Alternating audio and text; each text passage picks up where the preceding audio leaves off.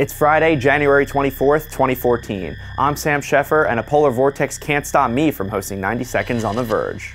Happy 30th anniversary, Macintosh. Let's celebrate with some Apple rumors. According to the Wall Street Journal, the company is developing two new larger iPhones with 4.5 and 5-inch displays. The smaller of those two is reportedly being prepared for mass production. Meanwhile, 9to5Mac reports that the company will unveil a new Apple TV in the first half of 2014 with a new interface based on iOS. I'm still holding out for an Apple mood ring. Revenge is a dish best served by the FBI.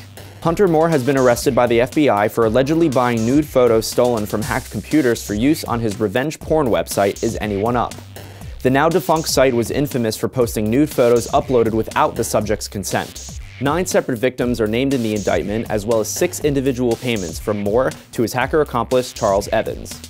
And finally, Wonder Woman fans rejoice because you're going to be seeing a lot more of her on the silver screen.